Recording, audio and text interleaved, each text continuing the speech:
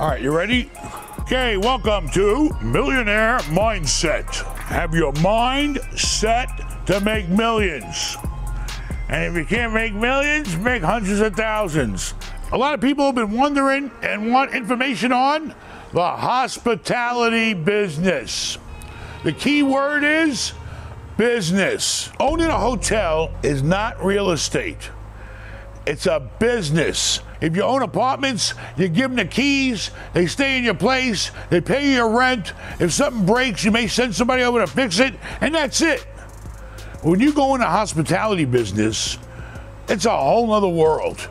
Okay, you can run an apartment building with one person per 100 tenants. One person in the office and one person out doing maintenance. That's what it takes per 100. In a hotel, 100 rooms is probably gonna take about 50 people. 200 rooms, 100 people. So you better know what you're doing.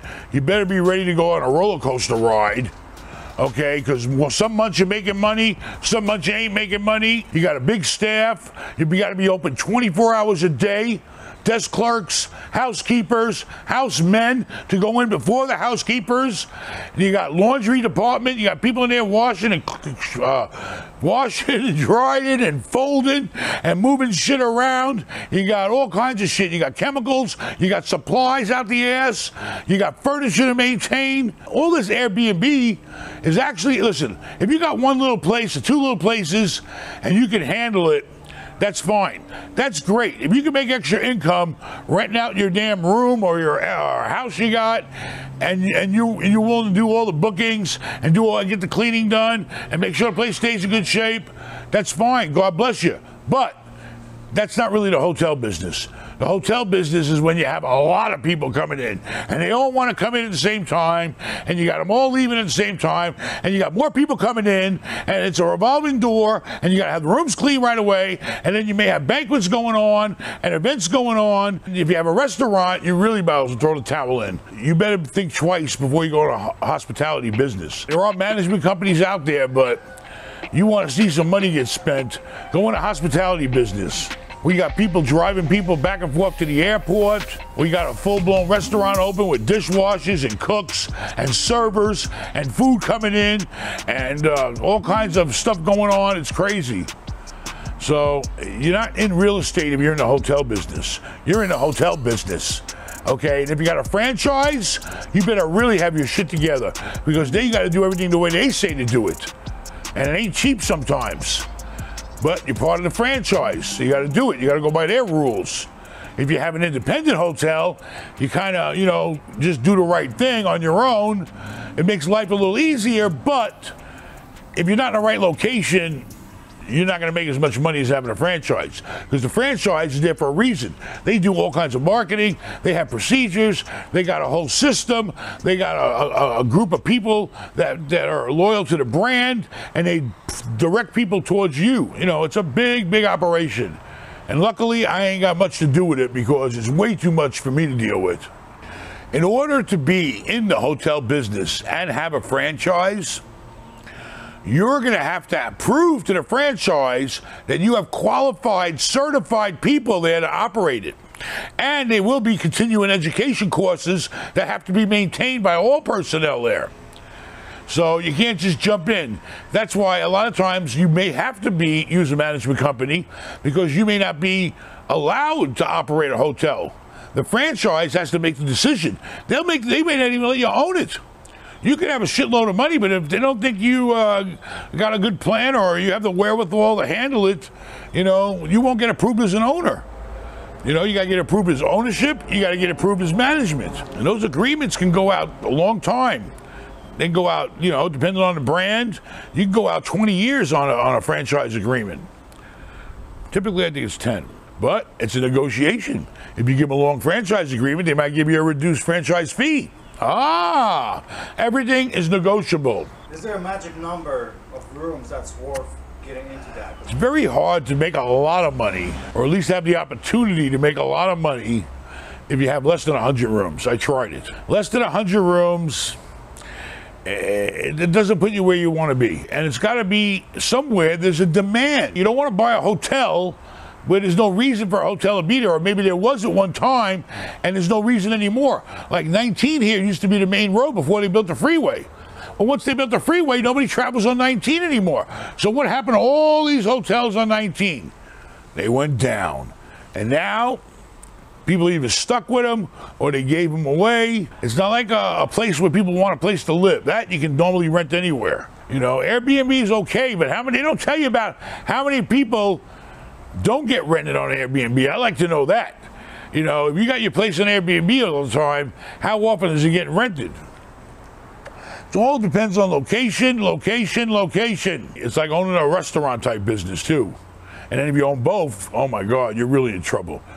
With the food and the condiments and the paper goods and the pots and the pans and the dishes and the laundry and the pillowcases and the pillows and the mattresses and the sheets and the blankets and everything and the toilet paper. Holy shit. You want to see a shipment of toilet paper? Go look and see when a hotel gets a shipment. Computer systems to keep track of the rooms, and then you got the marketing department, and then you got the banquet department, and you got the management department, you got revenue management to make sure you got a certain person where their job is to just make sure that you're charging the same rate that everybody else around you is so you can stay competitive. And guess what? Those rates change every night.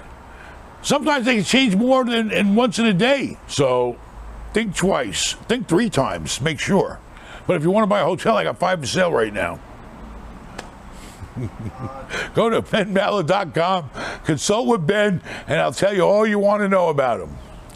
They can be very profitable, but you got to be in there willing to work them and have big staffs and take on all that responsibility. Or hire a management company, but it better be a good management company. What's the cheapest way to get into hotel business?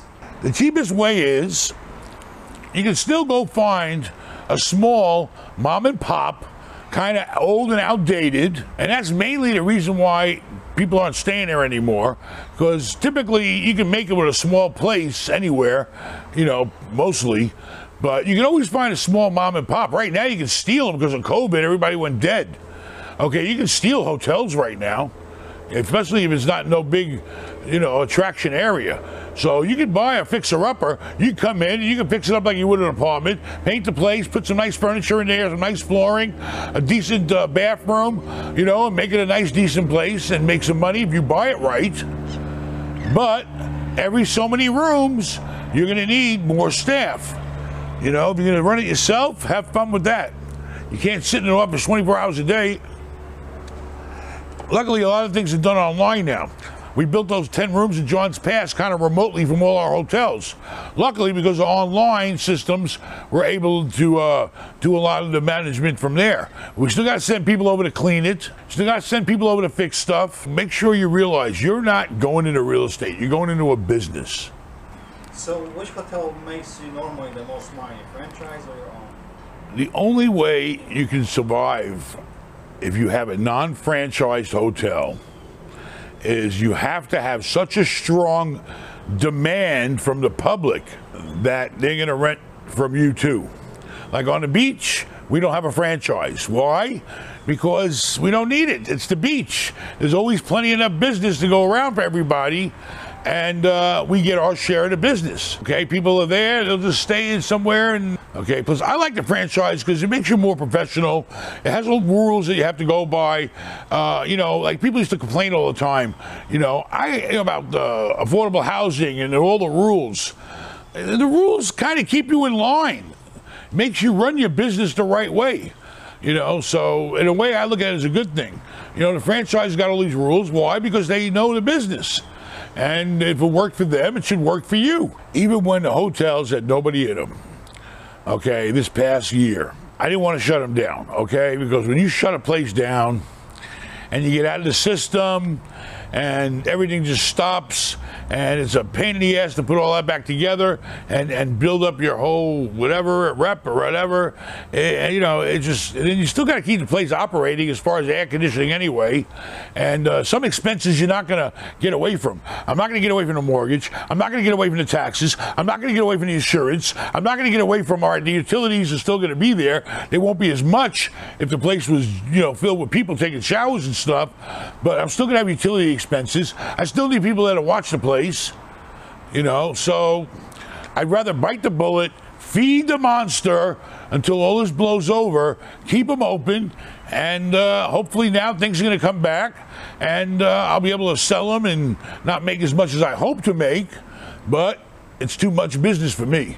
Okay, I mean, if we had them all in one town, that wouldn't be so bad. But I got them 200 miles apart from each other, and it's too much for us to handle. Now, if they were apartment buildings, I don't care if they were, wherever 1,000 miles away, we could handle it. If it was triple net, it could be anywhere in the goddamn United States. It wouldn't matter. Okay, but hotels, I need to have them close to me if I'm going to run them right. Just a sense of being there, knowing that I got my finger on the button or I got a whole bunch of people around me that can help with that property, then it makes you feel much more stable. Listen, if you are thinking about doing a deal, or you're in the middle of a deal, or you're not sure if you got to refi or sell, or whatever you possibly have a problem with in real estate, go to Consult with Ben, and let's talk about it. BenMallah.com. What is it? /shop. Consult with Ben. You get Rafal on the phone. You make an appointment that's convenient for you, and I'll get on the phone and we'll work it out. Or talk about whatever you want. You know, what your plan is to get into real estate. What you plan to get out of real estate. What you plan to grow in real estate. It doesn't matter. Get me on the phone and let's talk about it. Who else do you know that you can talk to about it? Huh? Think about that. Who else do you know that has got all the real estate experience I have that you can pick up the phone and talk to right now? Okay? I don't know. If you got them, great. If you don't, call me. Adios, amigos.